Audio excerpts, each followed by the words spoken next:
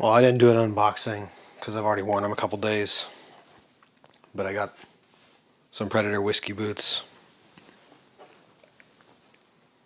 Cheers.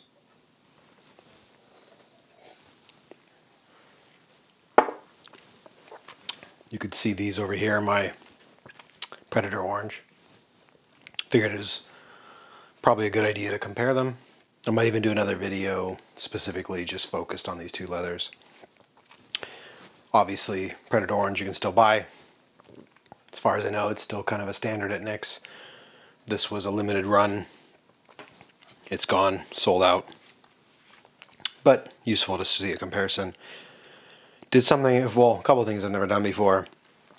So 8-inch boot. Kind of pull them up here. Big change. That's a Munson toe. This is a Thurman55 Last. So quite a bit bigger toe.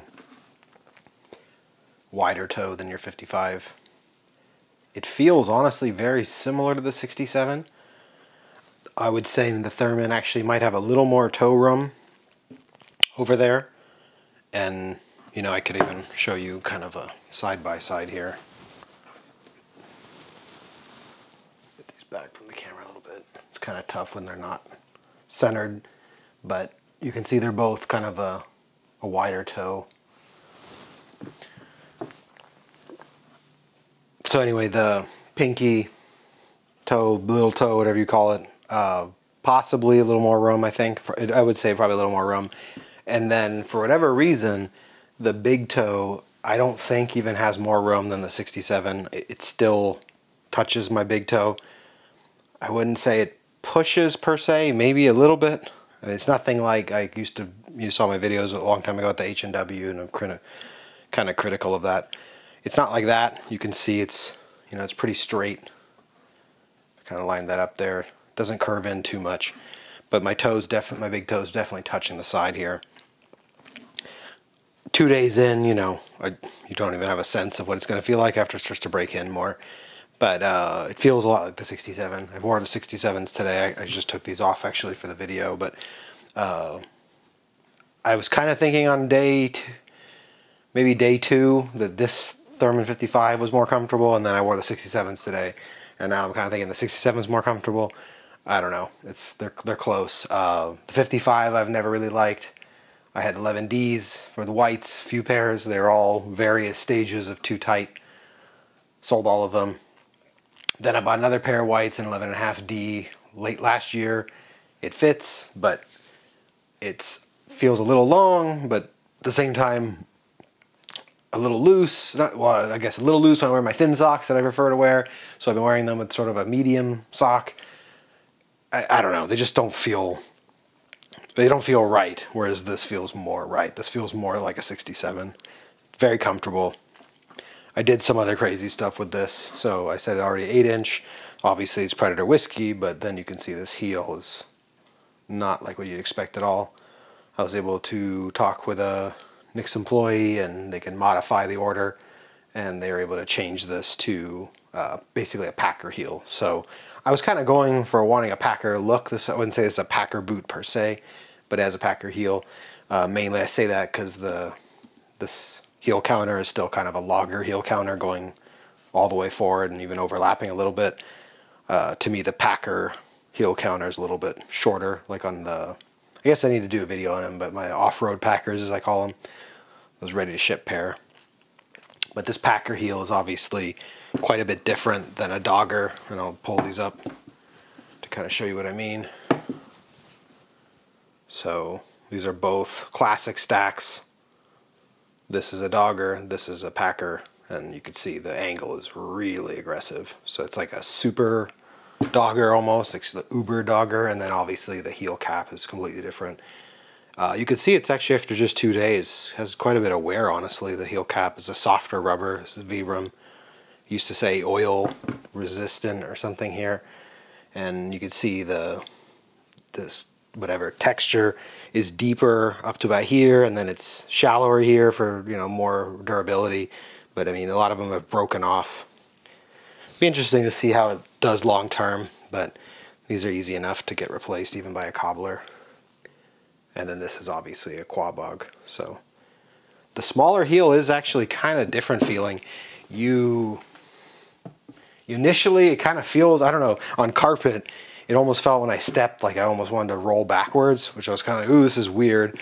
But I think it was just kind of like getting used to it. And then out on like cement, walking around, like walking the dog.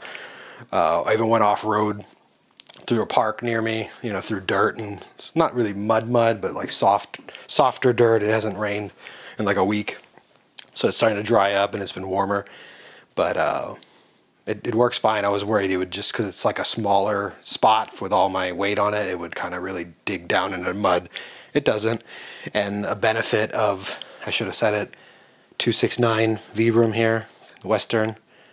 This I really wanted to do, well, I should be clear, I really want to do a half sole V-bar, but they couldn't do a V-bar half sole in the Thurman55 in 11E. They said it's not big enough. So that was kind of, I guess, a bummer, but in hindsight, I actually think I like this more. I was always really wanting to do a 269 with a thick stack, because it has kind of that cowboy look with just a thin little stripe. You see some of this on old Nicks. They did more 269s, but I think it matches too. So they both have kind of these lines, right? You see all these lines going down the heel, and you see all the lines going down the sole. And it's kind of cool. It gets a little bit of mud on them. You just wipe it off real quickly with a paper towel, wet paper towel, like after I got back from walking the dog, and I can walk around the house with no mud. Whereas, you know, I think of something like the V100. It just picks up tons of dirt. Obviously it has its purpose, but it's more work to clean it. So, yeah, Packer. I guess it's a Packer stack technically, because it's 6 layers. I think the classic stack is normally 5, except for that pair, which, you know, I'm not really sure what took place. You know, I mentioned that in my other video. But 6 layers, thinner heel cap. So the Packer heel cap, cowboy heel cap, is definitely thinner than a quabog, and the quabog's thinner than like a V-bar or 430 heel cap. So the height of this heel, I should actually show you, is actually lower, funny enough, than this one. I'm gonna get them back a little bit. Well, maybe not lower. It's about the same. In my mind, it's supposed to have been taller because this doesn't have a layer of sole going through it. But I guess that thin little layer from the 269 compensates for maybe the slightly less thick, you know, cowboy cap. But yeah, these are pretty tall boots, but as far as heel, but none of them are as tall as my classic stack V100 Builder Pros, because those have the V100 heel cap, which is obviously a lot thicker with the tread, or the waffle tread or whatever. So I think this looks really cool. I love how the 269, and I have this on one of my old MTOs from last summer, the milled buck brown I did some videos on, or some shorts on, I guess. This is kind of cool how this works. It's almost like it bulges down where it starts to thicken up, and then with the Nicks really thick, you know, heel, sorry, not heel, arch, the leather arch. I mean, you can really see, let me see if I can get that in the camera angle right, but you would see kind of how it curves under there. And I think this really kind of accentuates the arch. It just looks really neat, and how the point, right? I don't know, I just like it. And it's super comfortable, and it's not like, it's not durable.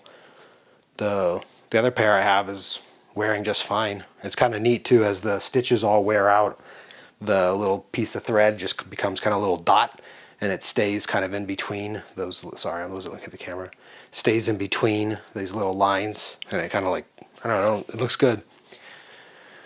So yeah, this is kind of a weird build where it's a wide ass toe of a Thurman with a really hardcore narrow cowboy heel.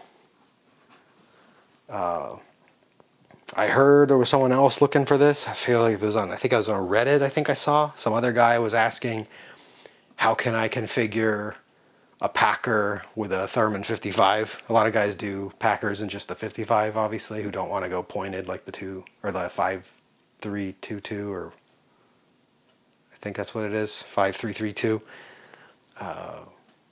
And I guess there's a few of us who want kind of this weird build where you got some cowboy vibes, but also some kind of P&W vibes with the big toe.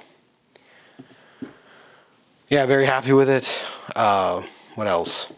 Got a cool sticker that I've never got before. It's this, I'll throw a photo up I took. I put it on my keys.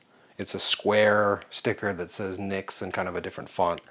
I thought that was kind of neat. I hadn't seen that one before. All the other ones I've had were always like a boot or something like that, or I have that one that had the hammer, I think. I got that last summer. That was kind of neat. I like the stickers. They should sell them. I want to have one of each. Check this out. This is like a big, I think, argument in this space to do the pull tab or not. I like pull tabs, but I definitely would agree no pull tab is way cleaner. I mean, look at both of these boots. This, obviously, I was kind of going for some of that Prospector vibe, which obviously doesn't have the pull loop because it's a single piece, but it's just such a clean boot. And then even with an 8-inch, I mean, that just looks great. The only thing I could think that could make this better, and you know, that might scare people with this idea, is they should offer an 8-inch single piece backstay. I think people would want it, and I feel like it wouldn't be that hard to do. Maybe you don't even need to buy a die. You could just hand cut it or something.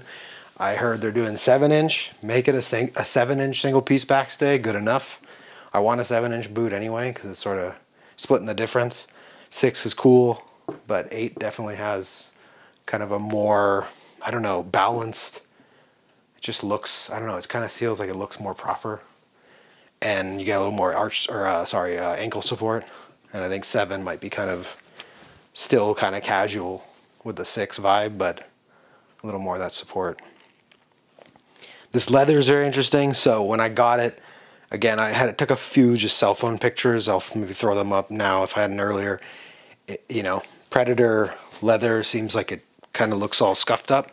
But what I've found with this pair is it's darkened quite a bit. So, you know, going over here to my orange pair, I just brush it after each wear, like I do all my boots, and it seems like it's kind of darkened, and I don't know, the higher wear spots. So let me bring this guy back up here. So, you know, the creases and stuff will show a little bit of lightening, and then I think, yeah, so you see that more on this side where it kind of rubs against, where it's creased and then rubs against your pants. That will be a little bit lighter, but generally it feels like it's darkened up a little bit. And I had seen that before with other people's pairs, and if you put any conditioner, it definitely darkens up. I will not. I don't even know if I'll even do Venetian shoe cream on these, because all the videos, or sorry, all the pictures I've seen, you put some conditioner on these and they get super dark. These were already darker kind of than I had imagined them to be from the pictures, so still love this color. I love the orange, but I'm trying to keep some of that pop of, you know, what I don't want to call it pull up, because it's weird with Predator. It's almost like the thick wax is cracking or something, and then the lightness comes through. Anyway, the point I'm trying to make is these were, you know, when I got them, had more of this look of the Predator whiskey, and now this Predator whiskey, I think it will start to do the same. Currently, it's kind of in transition, so it definitely had a lot more whiter and scratchier, looked up like kind of worn down looking almost on the toe when I got them new. And there's some light, like not scratches per se, but just some lighting areas. The heels actually have a bit of it still. And it seems like after the first brush, maybe it started to dissipate and darken, and then after the second brush, because I've worn them 2 days, I didn't wear them today, I wore them yesterday and the day before, they're already starting to kind of, I guess, darken and unify in color.